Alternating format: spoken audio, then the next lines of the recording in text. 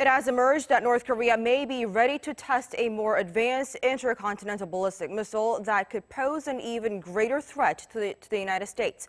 General Terrence O'Shaughnessy Commander of the U.S. Northern Command and North American Aerospace Defense Command said in a written statement ahead of the House Armed Services Committee hearing on Thursday that North Korean leader Kim Jong-un has, quote, demonstrated the capability to threaten the U.S. homeland with nuclear-armed ICBMs through the regime's recent engine testing program. Now, referring to that test, the general said it suggests the North may be preparing a flight test of an upgraded ICBM that it could boost North Korea's ability to threaten the U.S. during a crisis or conflict.